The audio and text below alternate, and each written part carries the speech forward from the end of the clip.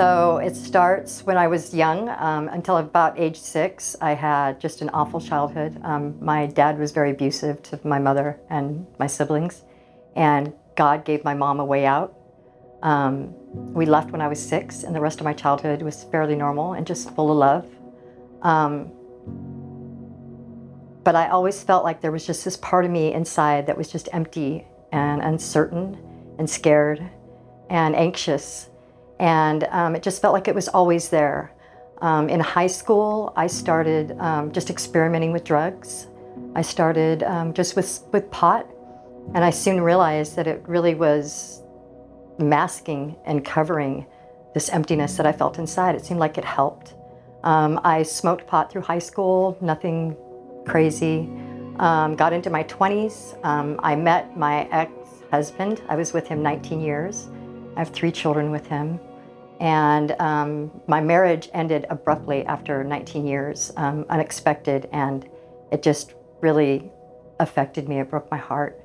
And it just got worse. The emptiness inside, the fear, the uncertainty, just awful feelings all the time. And the only thing that would make it go away was to numb it. And so I started drinking a little bit and smoking pot and doing pills. And when I wasn't, I would set like drinking down, but then I would pick up pills. I just wasn't able to get a hold of myself. I mean, I would have 6 months clean maybe, and then I would just fall again and try to, just the hurt would just be too bad. And I went through my divorce, and I was always just felt like this undercurrent was just trying to pull me down with my addiction. You know, I don't ever remember being young and thinking to myself, when I grow up, I want to be an addict, you know? And that is exactly what happened to me. I started hanging out with a new group of friends. I had met a girl at work, and I started going over to her house. It was just new people that I had never known before. And we started going out on Friday nights, just dancing, having fun. I was single. And at one of the times that we were getting ready to go out, one of the girls brought in some cocaine. And I just did a small line, you know, and we went out dancing, and it seemed fun. I really didn't think anything of it. We did that for about 6 months. Just occasionally someone would bring it. One weekend we went out dancing and there was some left over and someone gave it to me. And during the week, I did a little bit before work, and it started to escalate. I just started to do it more and more and more. Through this group of friends, I met this guy who was an addict and did drugs.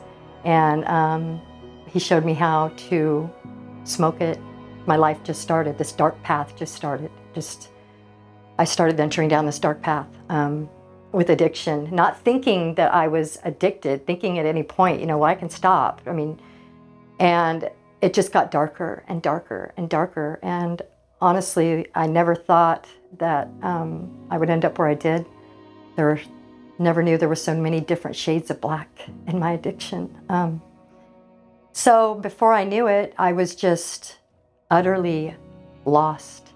And that undercurrent that I fought so hard against my entire life swallowed me up.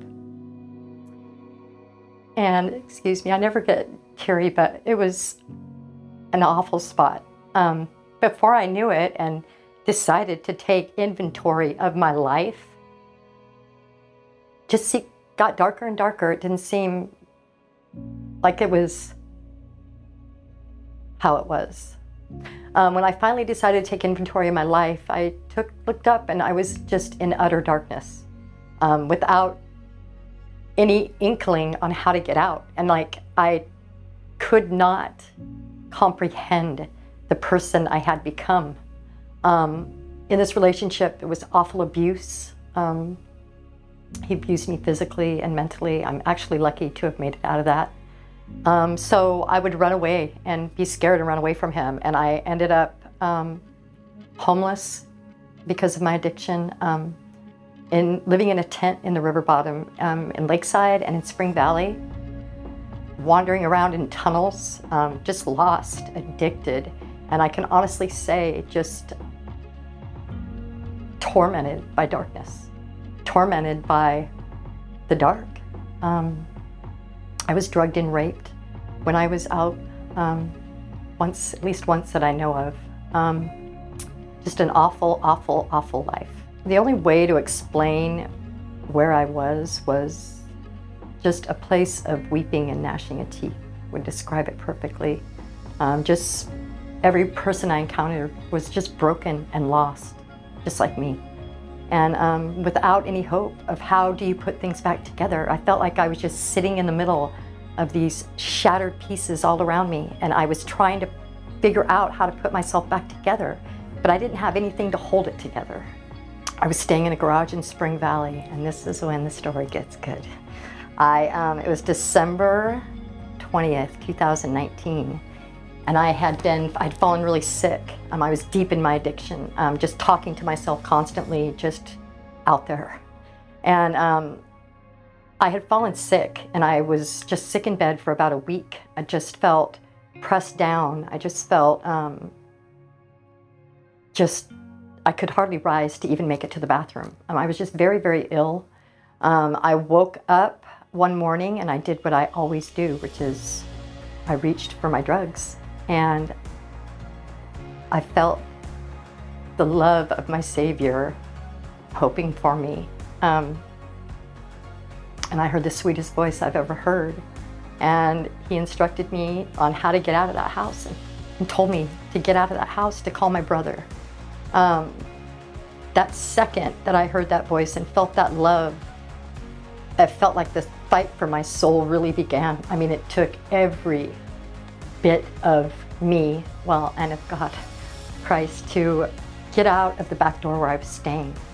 And I called my brother Bruce, who, by the way, prayed for me for 10 years, and just a beautiful man of God, faithful. I called my brother Bruce, and he picked me up, and he brought me here into this very room that I'm giving my testimony in. And he brought me here, and this team came in and prayed over me. And to be honest, I was kind of in and out. But I remember people coming in and just loving on me and praying for me. And my brother managed to get me back into the car, and I checked myself into a faith-based program in El Cajon called El Cajon Transitional Living Center. I checked myself in there. It's a faith-based program. It's a year program, and the Holy Spirit just captured me. I laid my head on my pillow the first night, and God delivered me from my addiction. The emptiness that I felt inside my whole life was gone. I didn't know what it was that I was feeling. I knew that my mind was not on drugs anymore. My mind was not on the things that you would normally think it should be on and going into a program. I went through a blackout period. They take all the girls up to a house, it's called the Ranch, and you have a 3-month blackout period. There's no media, no phone, no friends, no radio, no TV, no anything. It's just you and 3 Bible studies a day with a group of girls that are in the same boat you are, you know? And we were told to copy the book of John, every word. And so I opened the book of John, and I sat with my pen, and I got to John 1:5, and the light shines in the darkness, and the darkness didn't comprehend it. And the love of God fell on me in a supernatural way that I can't describe. He just captured my heart. And we were supposed to finish the book of John in 3 months, and I was at the end of Romans, like just sold out for the Lord. I graduated the program, and God started restoring my life. I mean, my children loved me through my addiction. They still love me now. I babysit my grandkids full-time now. I talk to all 3 of them every single day. He really, truly is faithful, God is, and keeping his promises. He's restoring everything that the locusts have eaten. And he filled me with his spirit, and I graduated the program, and I could feel him just working powerfully in me. Just a love I have never felt, a peace I had never felt. Here I'm graduating a program, I have nothing, because I've been on the streets, I have nothing. I don't know where I'm gonna live, I don't know where I'm gonna work, I don't have a car, I don't have a phone, and I had never felt so much peace. And I got out of the program and I was like thrown back into the world. Now I'm working full time, I'm renting a room, I'm living by myself in this room. And I'm like, okay, so now what's next? I know I'm not gonna be content just going to church on Sundays, and that's just not the end of this. Like, I need to know my God. I want to know Him. I want to know my Savior, Jesus Christ. I want to know this Spirit that has filled me with this joy and this peace and this sweetness. I want to know my God. And I want to know how He sees me. I want to know about this God, you know? And so my brother just was like, Melanie, you've got to go through the school of transformation. Like, you have to go through it. Like, he had graduated, I don't remember, 4 years ago or something. So I sat in during one class and the Holy Spirit was like, you've got to do this. And of course there was a point where the enemy was like, no, you don't.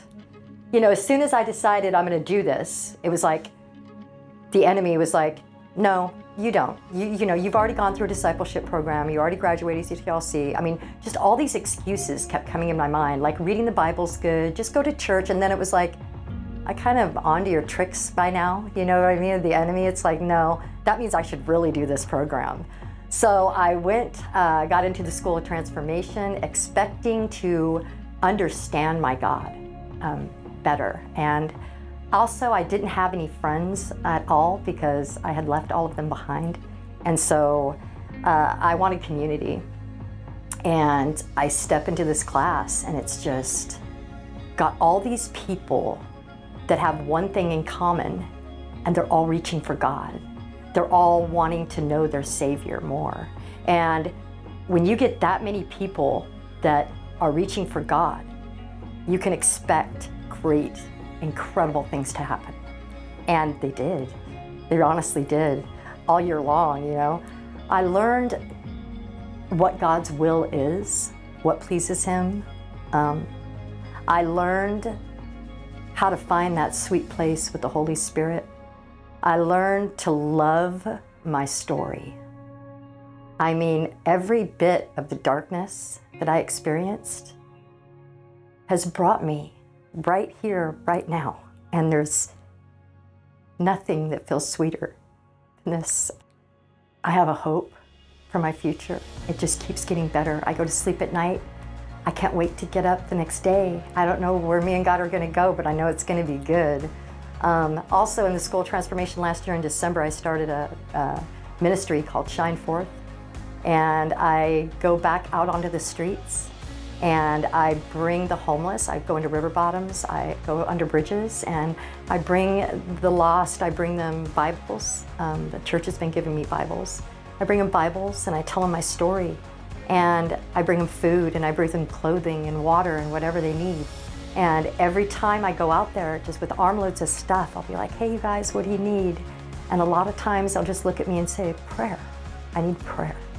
And so there's nothing that makes me feel better than reaching out to these people because I understand them. I understand how they don't feel worthy. I understand how they don't understand how to get out. And I know how to get out. Like, I just escaped that fire and I just go out there and I'm just like, you guys, I know the way out is through Jesus Christ. Like, it's the way out. I'm so thankful every day just to be in my new life.